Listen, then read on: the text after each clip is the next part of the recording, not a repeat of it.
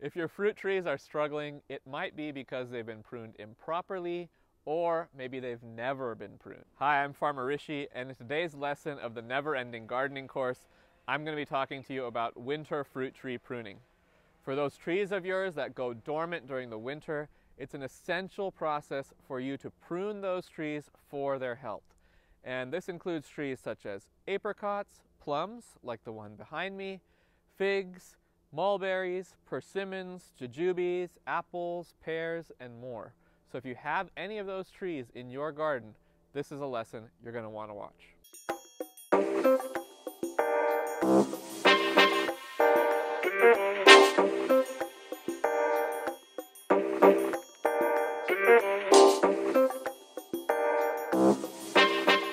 For my pruning tasks today, I have my 3 pruning tools with me, and these will pretty much get me through any type of cut that I need to make. For smaller branches, up to about 3/4 of an inch, I have my hand pruner. For anything larger than that, about 1 to 2 inches, I have my lopper.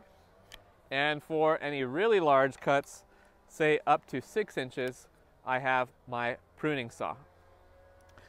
And if you want to learn more about these tools, watch our video, Tools in the Garden, where I talk about these specific tools, which ones I prefer, and also where to buy them. There are 2 different types of cuts that we're going to use when we're pruning. One is called a heading cut, the other is called a thinning cut. I'm going to show you both of those. A heading cut is when we remove the head, the tip of a branch, and we cut a little bit further back. This will cause bushier growth. A thinning cut is when we remove an entire branch, and what that's going to do is redirect the energy that was going into that branch to the other branches in the tree. It's helpful to think of the energy flow in a tree like a river that's flowing upwards, and as you cut one branch off, you're redirecting the flow that was going there to somewhere else, or if you head a branch off, that energy that was flowing into that branch is then going to split and create new tributaries coming off, forming new branches. So let's start with a heading cut. This branch here is coming from the base of this larger branch and coming out here.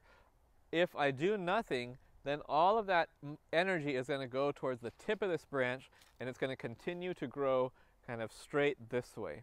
But that might mean it's coming into my pathway. That might mean it's, so it's low and it's going to hit me in the head while I walk by it.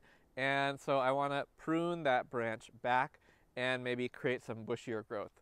So if I do a heading cut, again, removing the head of this branch, cutting anywhere back along that branch, that is going to create bushiness. What's going to happen now is actually you can see the sap dripping out of that cut that I just made.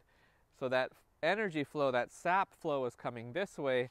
It now has nowhere to go in this direction, so it's going to come out of the closest points that it can find, which means I'm going to get new buds, new branches forming behind that cut. So there's a bud here, that's going to now start growing this way. There's a bud back here, that's going to now start growing this way. And there's a bud here, that's going to now start growing this way. Depending on how much energy was flowing into that branch, that's going to determine how many buds are going to break and how many new branches are going to form from my heading cut. A thinning cut, like I mentioned, is when we're removing a branch and we're completely redirecting the energy flow that was going into that branch to another branch. So for example, right here, I have this branch coming over and kind of crossing over here. It's not a very well-positioned branch, and so I want to remove this completely. Now, where is that energy going to flow after I cut it? The energy is coming up this larger branch, splitting here, some of the energy coming to this larger branch, some of this energy coming to the smaller branch that I want to remove. So when I remove this, all of the energy that would have come into this small branch is going to continue to flow into this larger branch, which means that the tips of the on the ends of this larger branch are going to get more energy, they're going to grow faster.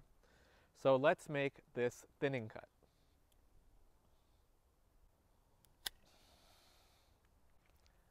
So I'm going to make a few more cuts and just tell you whether they're thinning cuts or heading cuts to help you just get the idea here.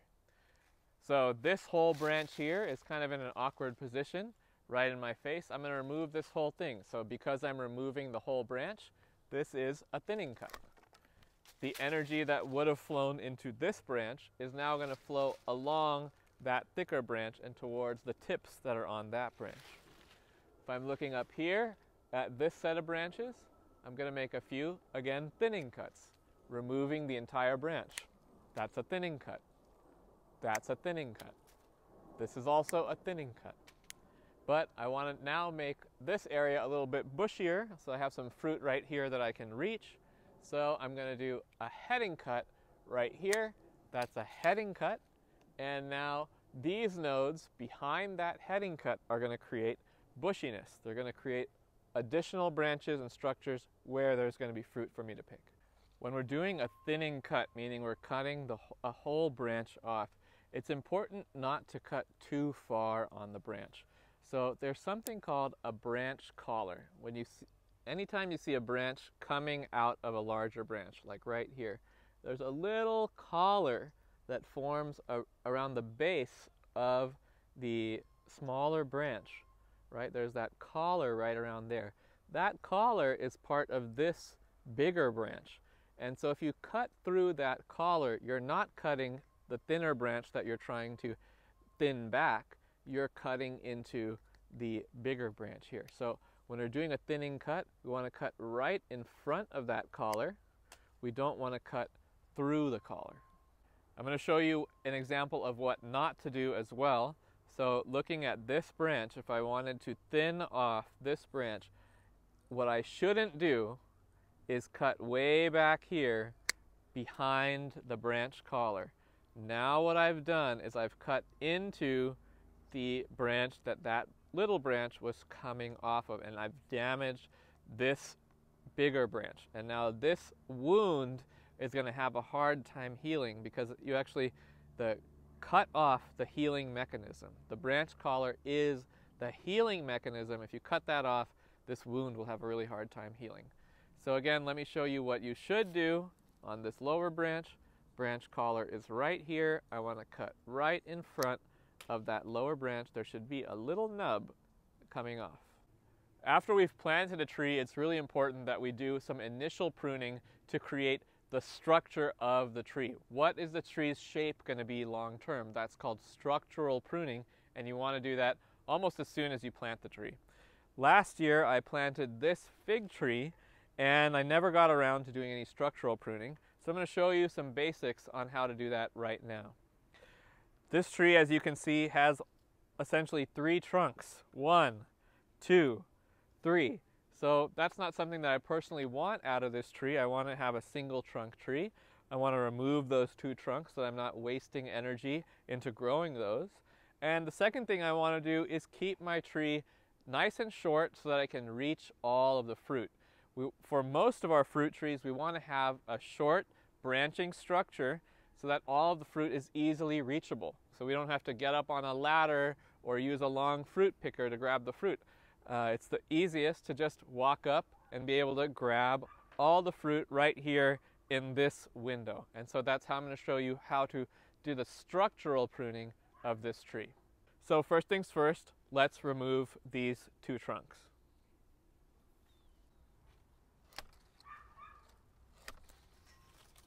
Great, we've removed those other 2 trunks and now we're left with just the 1 trunk that I wanted. Now if I'm looking at what remains of the tree, I have these 2 branches down here which are right in that window where I want to be able to pick the fruit. But my main trunk is coming kind of up and getting out of my window. And especially these branches are going to continue to grow, and they're going to continue to grow further and further out of my window. So what I actually want to do is create more branching structure down here in that window, my fruit picking window. And the way I'm going to do that is through a heading cut. I'm going to behead this trunk and force the tree to create new branches low down here where I can grab my fruit. And this is pretty much it for that initial structural pruning of this fig tree. I'm going to get some more branching right here. These branches are going to continue to grow and probably add some bushiness on their own. And I'm going to keep that fruiting window right here where I can reach all of the fruit. I'm going to show you one more tree that's 1 year past this step, so what this tree might look like next year to show you another example of how this structural pruning works. Here's a mulberry tree where I did the same process that I just showed you, but I did it last year. So now you can see 1 year on, what does that tree look like? So last year, this tree was a single trunk that just went straight up, and I cut it off way down here low, kind of at my knee level, because I really wanted to create a short, bushy structure with this particular tree. When I cut that branch, that trunk, I did a heading cut on that trunk, that forced all these other branches to come up here, really nice and down low within my fruiting window, within my fruit picking window. And so now I've had all these other branches come up, and I did a little pruning of this tree already earlier, thinning it out, opening it up, and bringing some of the height down again, so that again it's not getting too tall. I particularly want this one to be a little shorter. So here's just another example of how that structural pruning in the first couple years is going to lead to what does the tree look like long term. Here is a plum tree where we've done that structural pruning several years ago, and we've created this big healthy plum tree with a lot of that fruit right here in my fruiting window. I don't have to reach too high to pick anything. This tree is topped off right at where my hand can reach. And now, instead of doing structural pruning, we're generally doing just maintenance pruning. And in maintenance pruning, we're really just trying to keep the tree healthy, keep the fruit in that fruiting window so that we can grab all of it, and making sure that the tree just has a nice, open, airy structure where sunlight can reach all the tree, all the leaves are able to get some sunlight. When we're doing maintenance pruning, there's a couple things that we're trying to do. One, we're trying to maintain the height. So we're going to keep pruning the height of this tree so that it's not growing beyond what we can reach. Two, we're trying to keep the tree open, airy, so sunlight can enter the canopy of the tree. That's really important for a couple different reasons. One, we're trying to maximize our photosynthesis, so we're not having the tree's not having to support leaves that aren't getting sunlight. All the leaves are getting sunlight, harvesting energy for the tree. Two, we're trying to make sure that there's air continuously flowing through the canopy. When we have a really dense canopy, when a tree has not been pruned for many, many years, the branches inside the canopy continue to overlap and get denser and denser and denser, and that creates stagnation. That air physically stagnates within the canopy of the tree. There's not movement of air through the tree, and so we get all types of fungal diseases, mildews that will damage leaves, and that will also invite insects to come in because we're now we have a diseased part of the tree, so insects and other diseases can enter the tree through those diseases. So we want to create that open canopy, air is moving, and also sunlight is able to come in and disinfect the inside of the tree. We're also just trying to remove any diseased or damaged branches, any dried up branches. So, you know, sometimes the weight of the tree has just the weight of the fruit on the tree has broken a branch. We want to remove that so no insects can come in there. If we see any sores or cankers or bleeding, we're going to remove that from those branches from the tree so no diseases can enter. We're also looking to make sure that we're maintaining fruiting wood on our fruit trees. Fruiting wood is a little bit of a difficult concept to grasp, but every fruit tree produces produces fruit on a different type of wood. For example, here on this plum tree, a plum tree fruits on last year's wood. Okay, the wood that the tree grew last year is what is going to set fruit this year on this tree. So if I'm looking at this tree, that youngest, most reddest growth on this plum tree, the red colored growth, that's the newest, freshest growth on a plum tree, that is what's going to give me fruit in the upcoming season. If I look at the older branches, you know, the ones that have gotten thicker, they've gotten woodier, their color has changed, they're getting a little bit more gray even, those branches are not going to produce fruit. What is also not going to produce fruit are the new branches that the tree grows in the upcoming season. So when the tree wakes up from dormancy, it's going to grow new branches. Those new branches are not going to have fruit on a plum tree. On a fig tree's fruit on new wood, that new growth that comes in the new season, the upcoming season, that's where you're going to see fruit on a fig tree, but not on a plum tree. So if I were to prune this tree too heavily and remove a lot of last year's growth, I would get very, very little fruit. So I want to make sure that I'm keeping a good amount of last year's growth so that I have fruit this year. And continuing to talk about fruit on our tree, we're also looking at the structure, how strong is the structure of our tree, and is it able to hold the weight of fruit. Okay, so any branch that's coming kind of sideways out, right, that's going to create a lever, and fruit hanging on that sideways branch is going to cause that branch to lean over and possibly break. If a branch is too thin and it tries to set fruit, if it's thin and long and it tries to set fruit, then that branch will also break. So we are looking at on the fruiting wood, where the fruiting wood is the tree structurally strong enough to support the weight of that fruit? Last thing we're going to look for are branches that are just facing in a direction that we don't want. So maybe it's just coming out too far into a pathway, it's at a height where you might run into it, or if it's just growing downwards. You know, we generally don't want downward facing branches because, again, when fruit sets on a downward facing branch or a sideways facing branch, that's going to cause that branch to sag and probably break. So let's go ahead and get started with the pruning here. What I'm going to do is show you an example of each kind of branch that I would want to cut off, and then I'll widen out and just show you my process of pruning the whole tree. I like to start with pruning for my openness and making sure that I don't have a lot of crisscrossing or overlapping branches. So I'm going to start just looking right here, and immediately I can see that I have some crisscrossing. This branch here is overlapping with this branch here. So I know I want to remove one of those. So I'm going to go ahead and just remove this whole branch with a thinning cut. Okay? And now if I look up over here, even though these branches are not crisscrossing, some of them are overlapping, it feels a little bit too dense, which means that, you know, this branch will be shading out this branch, and so this branch is not going to get any shade. So I'm going to then remove this branch here.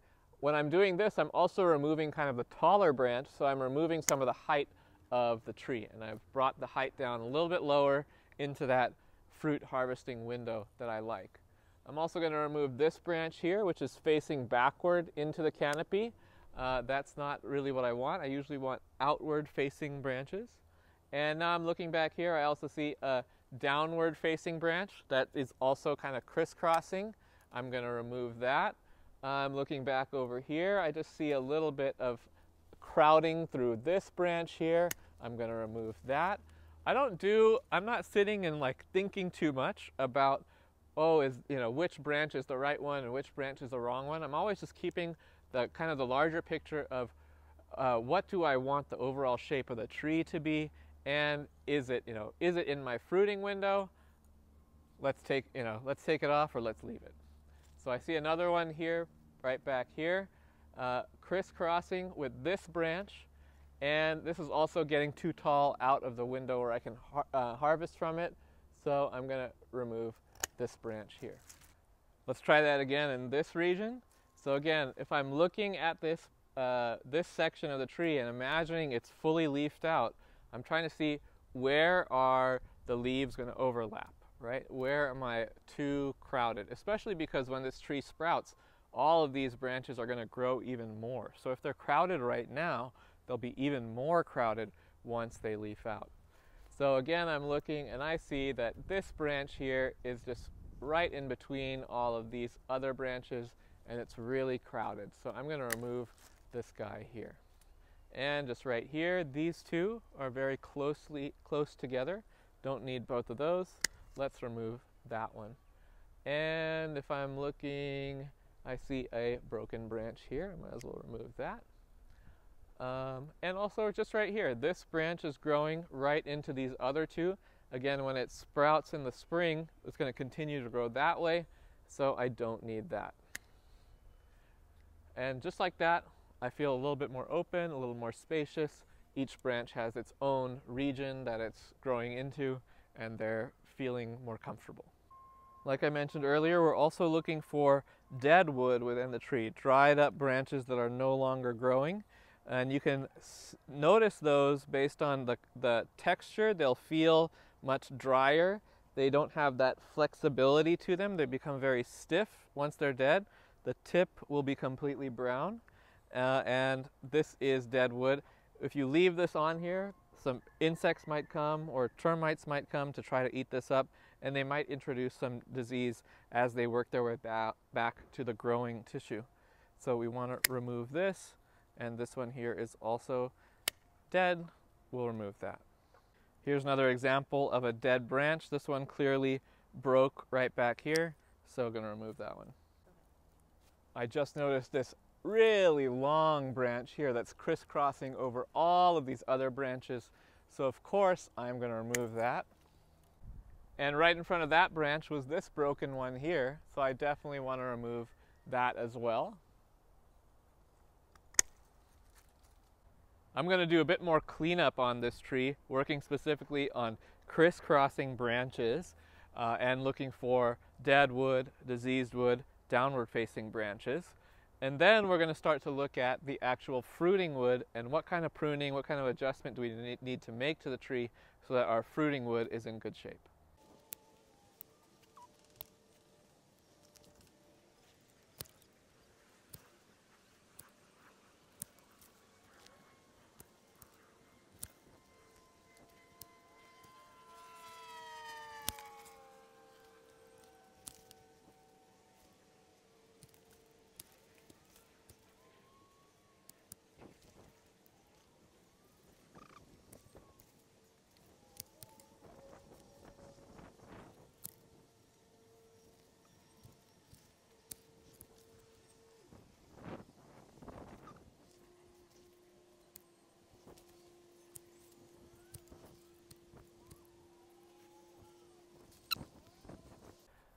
So I've done a lot of the crisscrossing branches, making sure that the tree is open, sunlight's able to enter the canopy.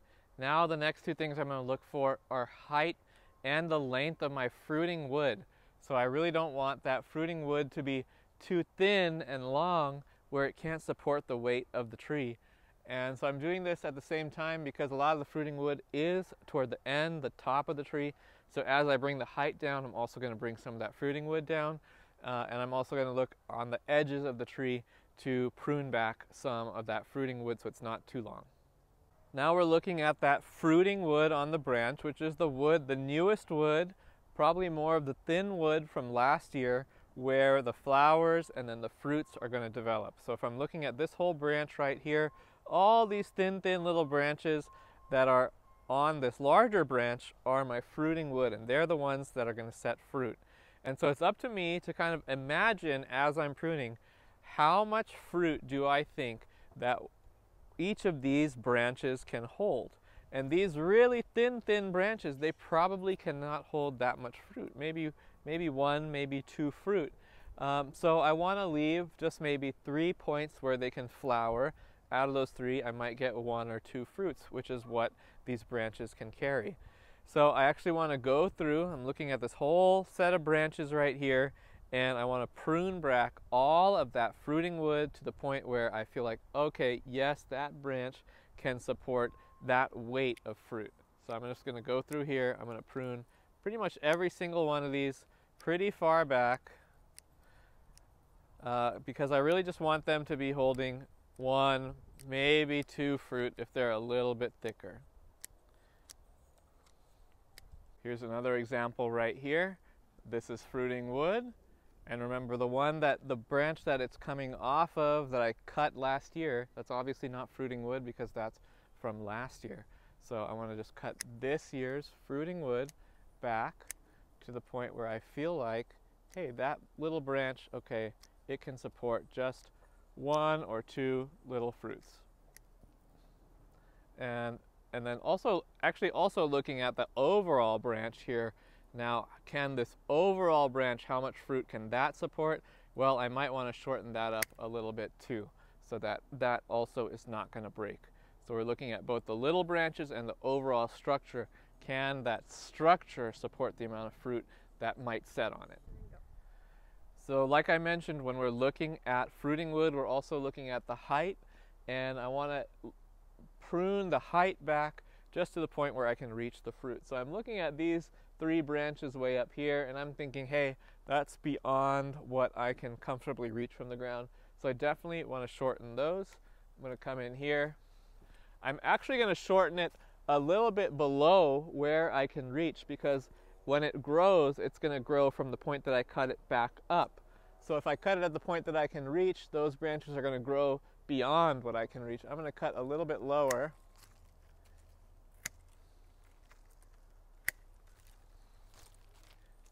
This guy here.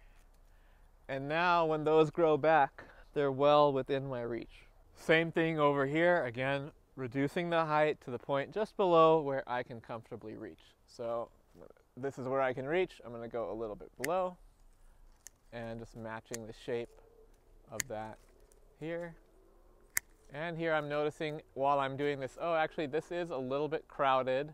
These branches are overlapping a bit, so doing some opening and removing crisscrossing there too. All right, I'm getting towards the end here. Now I'm just going to keep working on that height and pruning back that fruiting wood so that my tree is short, stubby, kind of strong, and able to hold up all the fruit that it's going to set come summer.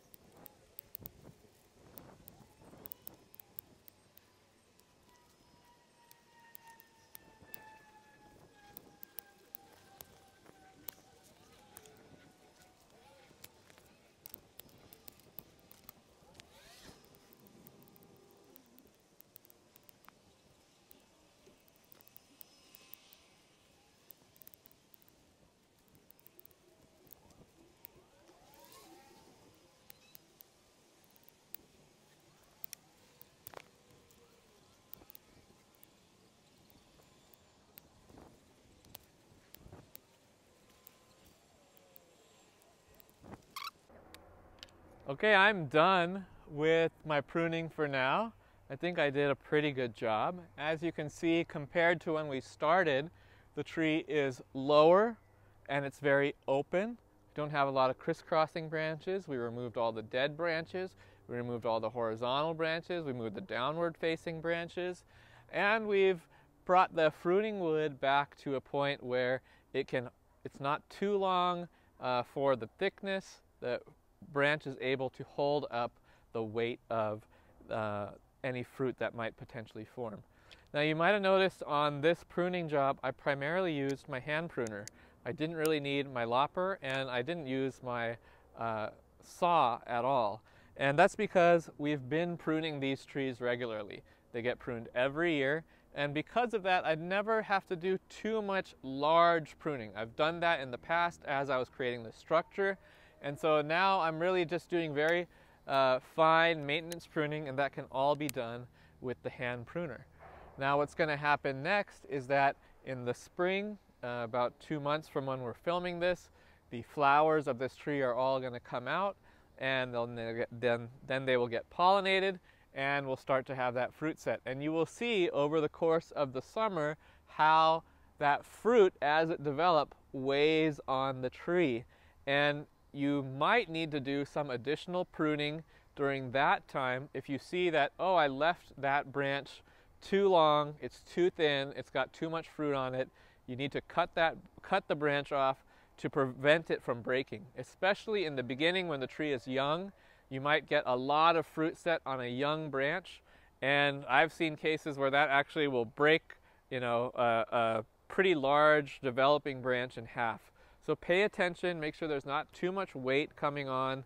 You can also just pick fruit off as it develops if you see that starting to happen.